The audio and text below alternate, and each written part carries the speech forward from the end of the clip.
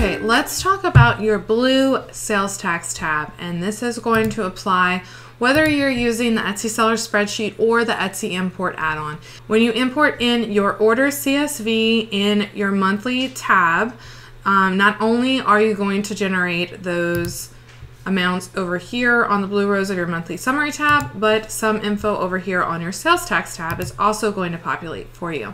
And I want you to be clear on how to interpret this.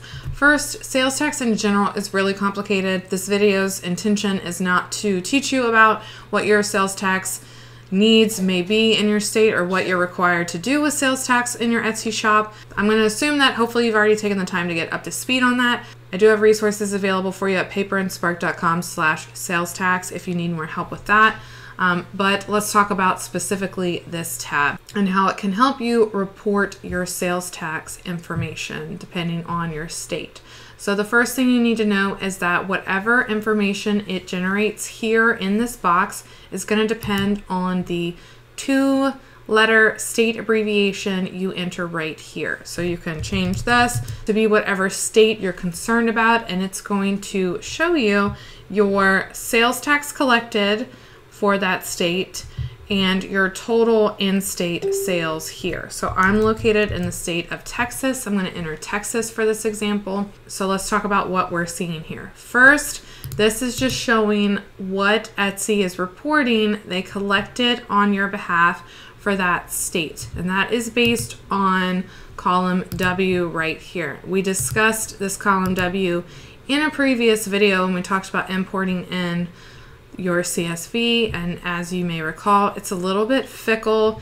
It is only going to show, or it should only show, sales tax collected for any states in which you have a Nexus in, and if it's not one of those marketplace sales tax states where Etsy is collecting and remitting on your behalf.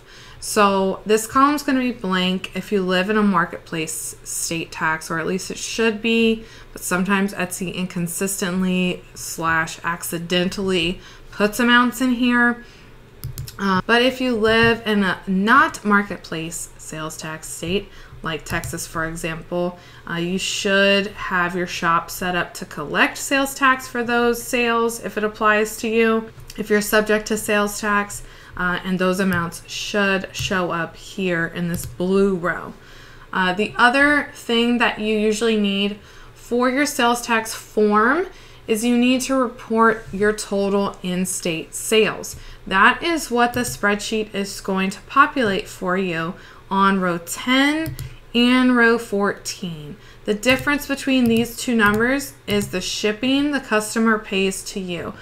So some states charge sales tax on the shipping the customer pays to you, and some states do not charge sales tax on that amount. So I'm just giving you both numbers, the total with shipping and the total without shipping. That way, no matter what kind of state you live in, once you figure out what kind of state you live in, you have whichever version of that number you need. So like in Texas, they do charge sales tax on shipping, so I know I would need to report this amount on my sales tax form for that month.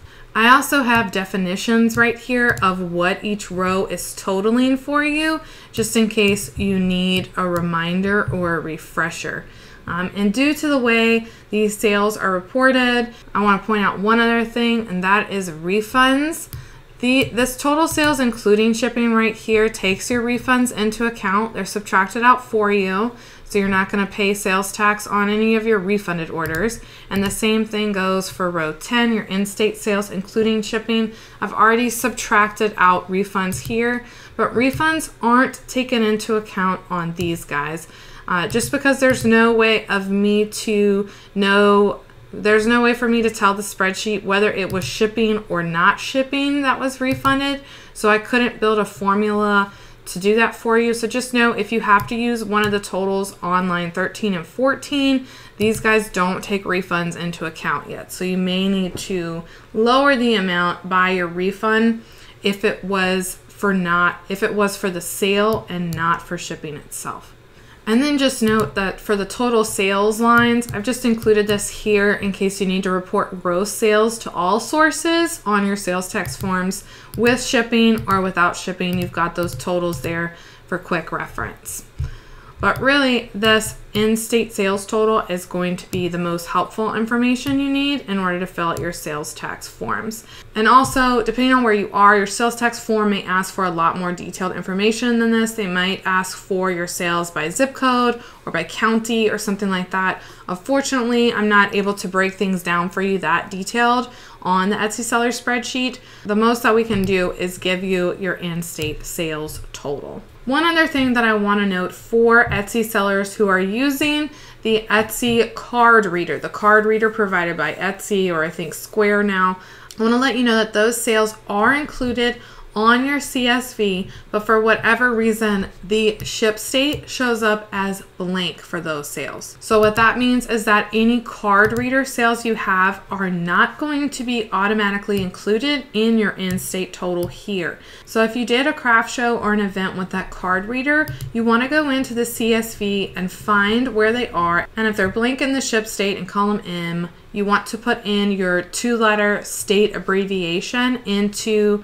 that cell, like literally just type it in. You can copy and paste if you have a bunch of them, but you want to get that state abbreviation in there so that the sale and the applicable sales tax and everything travels to the sales tax tab so you can include it in your totals. Just a quick note if you're using that card reader.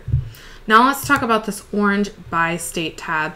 This was a recent addition to the Etsy Seller Spreadsheet and the Etsy Import add-on in light of the newer economic Nexus sales tax rules. Again, if you're not familiar with what's going on with sales tax these days or have any idea what economic Nexus is, check out paperandspark.com/sales tax to get more information on this. I'm going to assume you already know what I'm talking about.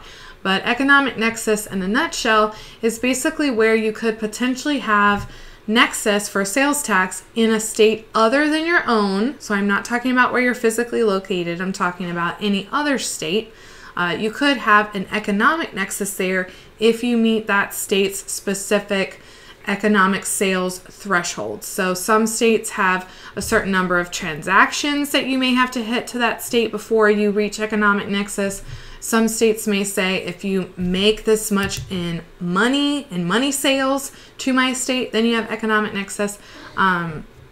It's not going to apply to a lot of us because the thresholds are generally very high, so it's only going to apply to higher volume sellers. But the only way you're going to know if you're getting close or if you've surpassed a specific state's threshold is if you're tracking it. So this orange by state tab gives you the ability to track your number of orders by state each month and your gross sales by state each month. And this is going to automatically populate when you do that import of your CSV into these blue tabs.